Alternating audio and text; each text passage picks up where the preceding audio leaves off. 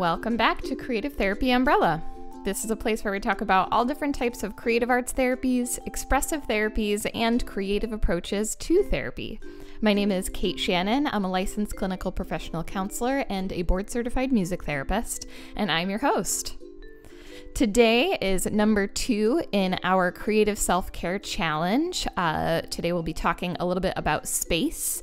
If you haven't checked out last week's episode, it was all about acceptance, which is the major foundation for creativity. Whether we're utilizing creativity for self-care or if we are working on supporting the creative resilience of the clients that we work with, acceptance and lack of judgment, yes-anding, those are huge parts of acceptance. So go check out last week's episode if you haven't. If you've already listened, awesome. Let's dive in to our next theme, space.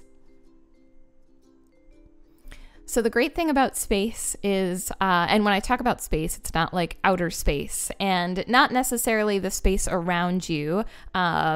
Hint, hint, that'll actually be next week's topic is the environment. But space as in silence, space as in room for growth, space as in like negative space. Sometimes I always like to think of it in a design term, the negative space that's there.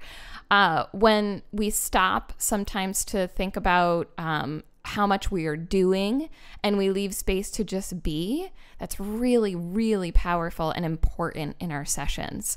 I know as a music therapist, sometimes it's so easy to get caught up in what am I doing next or what intervention are we bringing next, and forgetting to just be present and slow down and just be in the session. There is endless opportunity in a place of silence and space, which I think is something that's fascinating. When we're holding silence and space within a session, we're leaving room for growth. We're leaving room for opportunity that we may never know what might come out of a child's mouth if we leave that silence for an extra couple of seconds. And we may never know if we what a teen might do next in a creative dance expression if we don't leave the space there for them to do that. So holding that space is so important for us to do for ourselves and for our clients. So the challenge that I'm going to talk about today is, again, these challenges are for us to do for ourselves. And then they are directly applicable to bringing them into sessions as well. With acceptance, I think that's a big one, a big mindset to bring into session, as well as the concept of acceptance into the session as well for children and teens to understand, that we can, when we accept things, there's less fighting, there's less like anxiety if we work on accepting our feelings and feeling our feelings and knowing that we'll be okay and then moving through them versus kind of like getting stuck with them and trying to change them. And so I wanted to talk a little bit about silence. And this inspiration comes from a book called The Art of Noticing.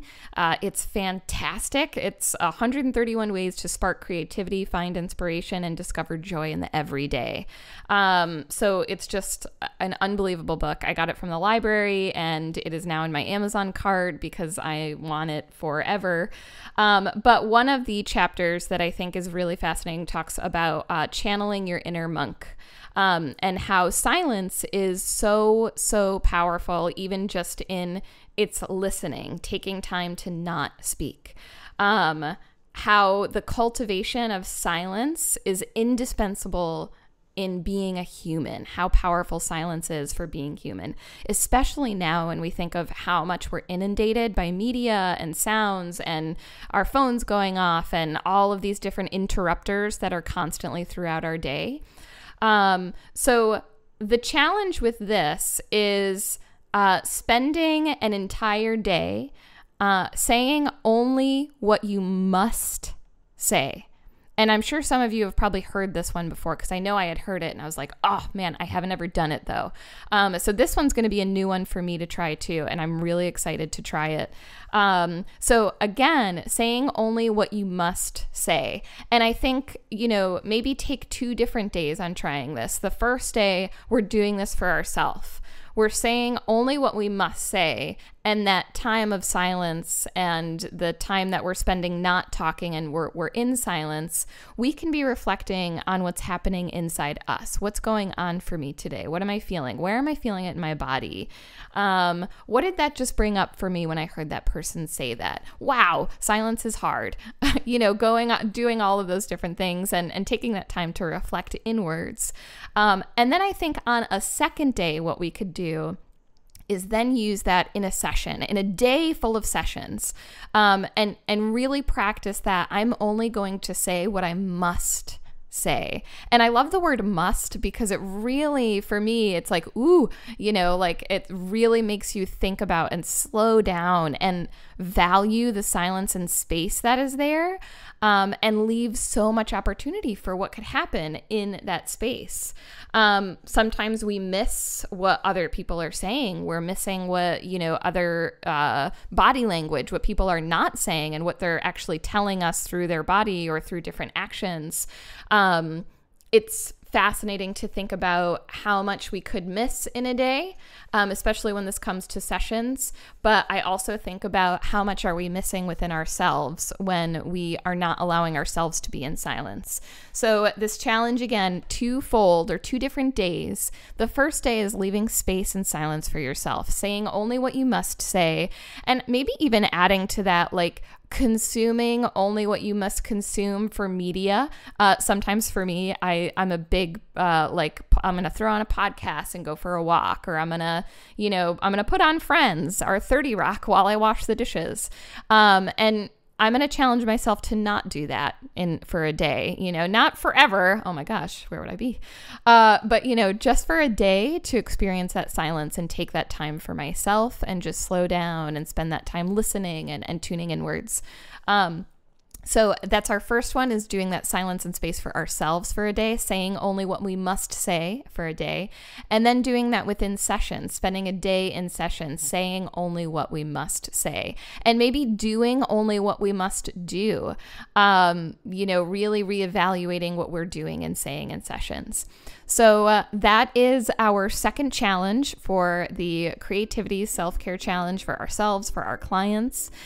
I am sending you loads and loads of warm thoughts. Thank you so much for being a listener. I would love to hear how this challenge is going for you. You can feel free to email me, kate@creativetherapyumbrella.com. You can follow us on Instagram and hashtag how this is going for you, hashtag CTU creativity.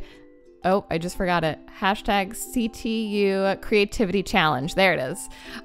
You can find all of this information in the show notes. You can find us on Instagram, all of our good stuff there. So sending you lots of warm thoughts during a tough time. I know there's a lot going on in the world. There is a lot going on for everybody personally, I think, as well, during this transitional time of year before school. So I'm sending you so many warm thoughts, holding you in my mind, and always feel free to reach out and, of course, be creative.